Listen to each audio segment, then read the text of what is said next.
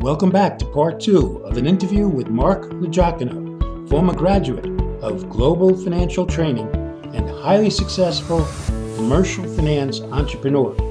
If you have not heard part 1, I encourage you to do so next.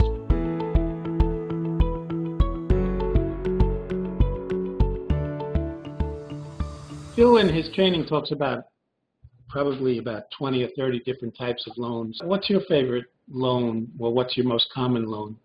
Two most common loans are the SBA, Small Business Administration, funded by our wonderful government. It's a great program, great rates, great process. In some cases we tell our clients, look, we're going to cause temporary brain damage because of the amount of work we'll put them through, but it's worth it every time. It's a great loan, great system. It's I would say probably 40% of my funding to date. The other loan that I like, or I shouldn't call it a loan, the other program I like the most, or funding system, is something known as credit card aggregation. Long story short, we're able to obtain multiple credit cards for a client that will total anywhere from $50,000 as far as up to $300,000, and they all come with some form of 0% introductory offer interest rates. So it's common for me to be able to get a client $100,000 to $150,000 in a few weeks, and that is at 0% interest for up to 2 years. So those are very common, very popular, very easy to obtain, and the client typically has to have something of a 670 credit score or better, and those are my two most popular. And then, of course, on the commercial real estate side, I do also work with a lot of SBA 504 loans, which is, again, your Small Business Administration. What was your overall impression of Phil's training? I know that you said a minute ago that you were very happy because you walked out of the training ready to get into business. Do you have any other impressions you would want to share? Well, it's kind of like drinking from a fire hose. Phil does a great job of, over a 4-day period, he does a great job of making sure that you're not completely inundated with the information. So he breaks it up very nicely. He introduces the lenders either personally in the meeting or over the wire.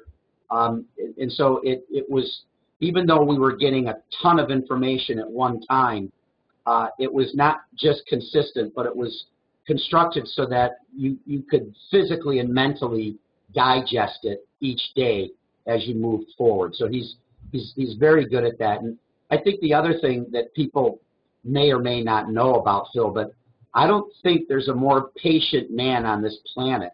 I honestly don't know how he did it when I started out. The first 90 days, I think I was calling him minimum 3 times a day. I'm 3 hours different from him, and he never missed a single phone call or email throughout my transactions in that 90 days. After 90 days, it became repetitive enough for me to understand what to do, where to go, and who to seek. But the first 90 days, it really required Phil. And like I said, I don't know where he found that patience, but he was very gentle and always there and always had the right directive for me.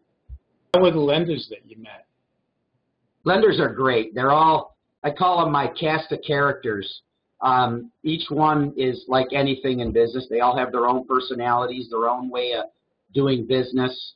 I found it very refreshing that all of them are up to speed and up to par on licensing requirements and laws and legalities. I never found myself in any kind of strange situation where, I was bending the lending laws or anything of that nature. They always just advised me correctly and navigated me through their system with 100% accuracy.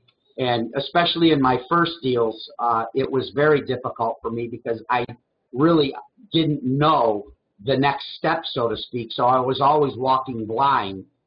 But Phil's lenders were just extremely instrumental in getting me through that process. And to this day, because of that, because of their ability to instruct me in the beginning, today they're my #1 lenders in each category.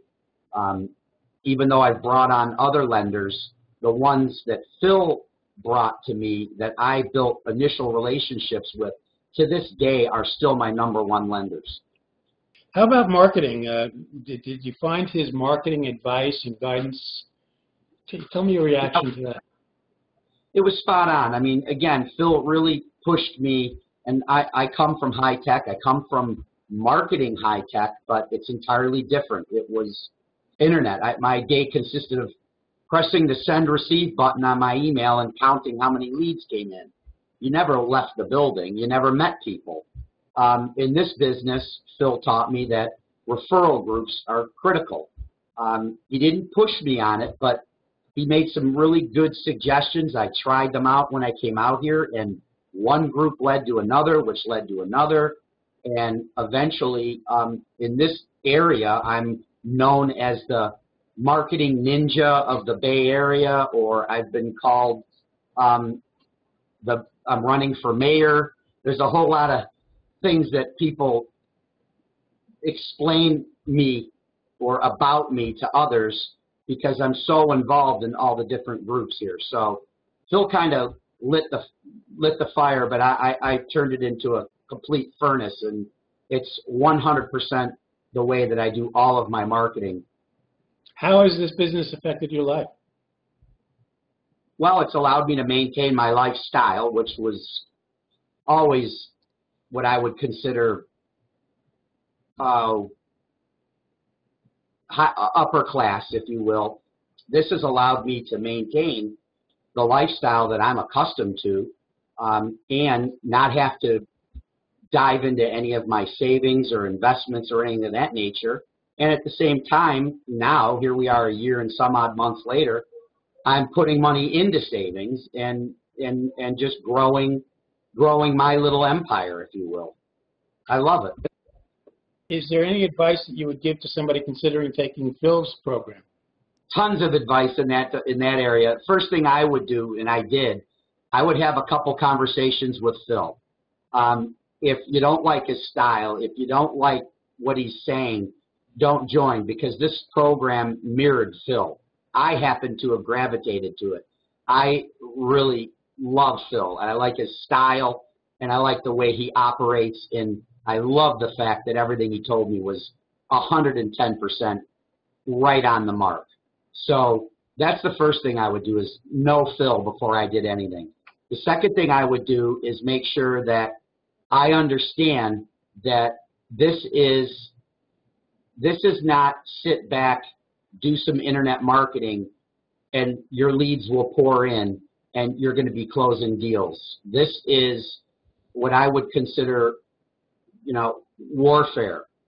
Going into banks, put your suit and tie on, have your business card, have your flyer, have your website up, walk in, present, get a coffee meeting, follow up on it.